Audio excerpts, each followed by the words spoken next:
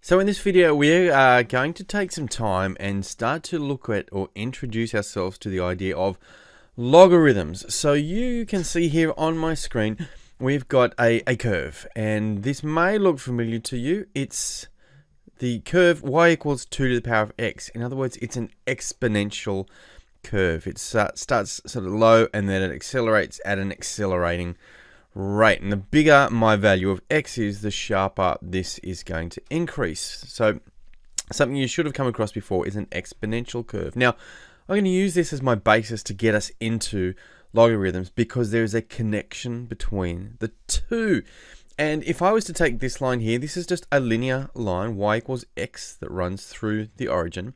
And we're going to use that as a reflection line. So I'm going to reflect that exponential curve onto the other side. So if this was a line of reflection, this would be the reflection of my exponential curve. And guess what? This curve, for example, has the equation x equals log base 2y.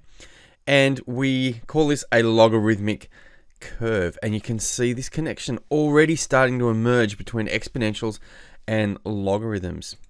In fact, they are functions that are the inverse, in other words, the opposite of each other. So exponentials and logarithmic functions are inverse of each other. So there's some interesting connections that has for us. So for example, if I was to take the point 2, 1 on my logarithmic curve, and I'm going to reflect that point across the same line of reflection. So going exactly on the opposite side of that, I get to the point 1, 2. Now, I don't know if you can see what I can see there, but those numbers are both the same, just interchanged and swapped around. Let's try another point and see if we get the same result. So the point 4, 2 on my logarithmic curve, if I reflect that on that same reflection line, y equals x, I get the point 2, 4 on my exponential curve. Once again, the same coordinates, just swapped. My x and my y values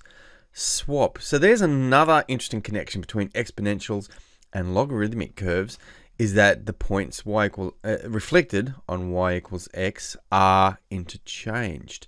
All right, so more connections happening. Now you can see, hopefully, if I look at this, this was my exponential formula here. Y equals 2 to the power of x. There's a y, there's a 2, and there's an x. And down here in my logarithmic curve, there's a y, a 2, and an x. And the only thing added here is the word log. So we're going to spend a bit of time playing with that because we can convert, or we can evaluate a logarithm from an exponential and vice versa. So we'll get to that in a second. Why are they important? Logarithmic functions are incredibly important in science and engineering. So you might have heard, for example, the Richter scale that we measure the strength of earthquakes on is a logarithmic function. Decibels for sound, pH values for acidities. There's a whole heap of applications in science and engineering where logarithms are important and come into play. Let's have a look at the connection in the equations between these two, exponentials and logarithms. Here's an exponential. 3 squared equals 9. The logarithm of that is log base 3, 9 equals 2. That's how we would say that. We would say log base 3 of 9, log base 3 of 9 equals 2. Now, once again, you can see here there's a 3, a 9, and a 2. A 3, a 9, and a 2 also in my exponential. So here is, I guess, the formula, or the sort of the map between the two. If I've got an exponential that has a base of a to the power of x equals y, then the logarithm for that is log base a of the y equals x. Now let's put some actual numbers in there and play with a couple just to see, because it's not as confusing as it sounds once you've sort of got it in your head. Just getting it in there, I guess, is the hardest part. Here's my exponential. 2 to the power of 5 equals 32. Now, I'm going to write this in its logarithmic form. Log, now I've got a base here of 2, so 2 becomes the little base in my log. So it was the base in my index form, it's also the base in my log. 32 is the value, so I'm going to put that next right? The value that this became, and all that leaves now is the index, which is the part that goes on the other side. So I had a, so I had a base of 2, a base of 2. I had an index of 5, so the index of 5 goes over here, and the value of 32 goes into here. Let's look at a couple more just till we get comfortable in writing these, what we call equivalent statements. Okay, the equivalent exponential for a logarithmic function and vice versa. Let's say I've got log base 10 of 1,000 equals 3. Log base 10 of 1,000 equals 3. I've got a base for my log. I've got the index value and the value of the actual exponential function. So let's put them together, because in an exponential, I've got a base, I've got an index, and I've got a value. So I just take them out of my logarithmic function and I rearrange it. My base, in this case, was 10. The base of the log is also the base of my index form. The index is the value on the right hand side here in my logarithm. So I put the index of 3 equals the value of 1,000. So now I've written that the equivalent statement to log of base 10 of 1,000 equals 3 is this: 10 to the power of 3 equals 1,000. So hopefully you can see that structure. I had a base, my index, and my value. Let's go the other way. I've got a base of 2, so my log will have base 2, because the base here is 2. The value of the, the value of my index, my exponential, goes in next, and then equals the index of my exponential goes on the right hand side here. So once again, hopefully you can see that structure. Got a base, the value, and the index. Okay. The base was 2, my index was 6, and my value, which goes in here, was 64.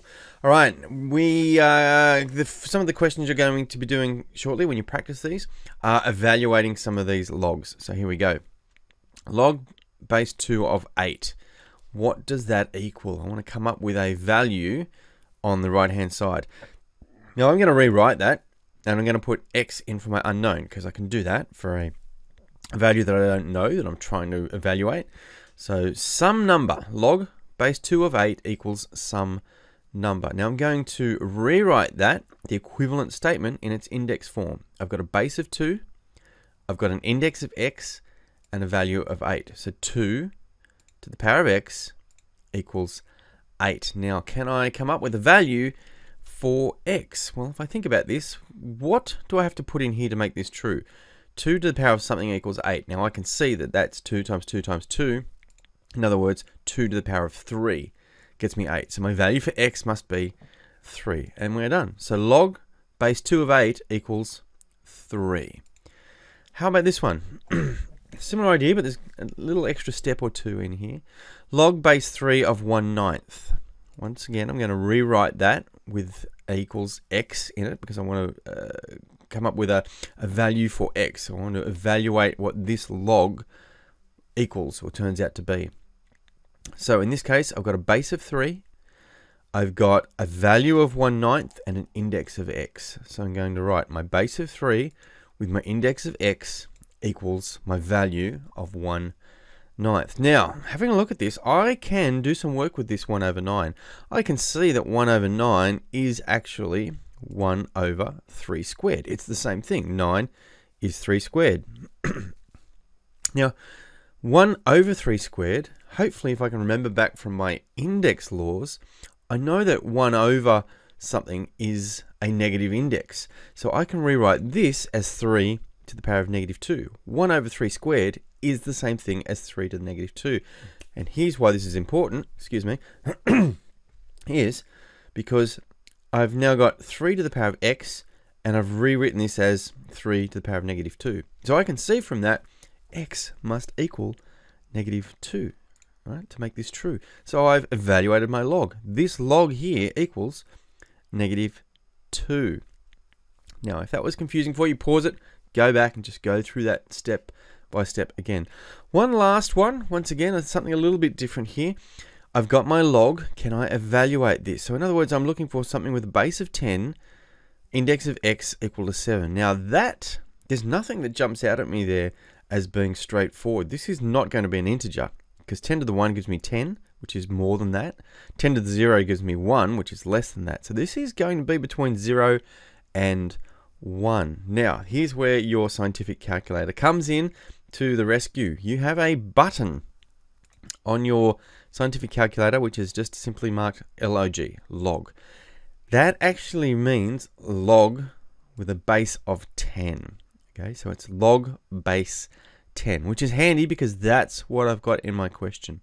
So this log button is actually log base 10. So that means I could now go ahead and solve this by hitting log button, which gives me log base 10 of 7, hit the 7 button, equals, and I'm going to get a value of 0.845. Now that makes sense to me because remember I said this has to be between 0 and 1 to give me my answer.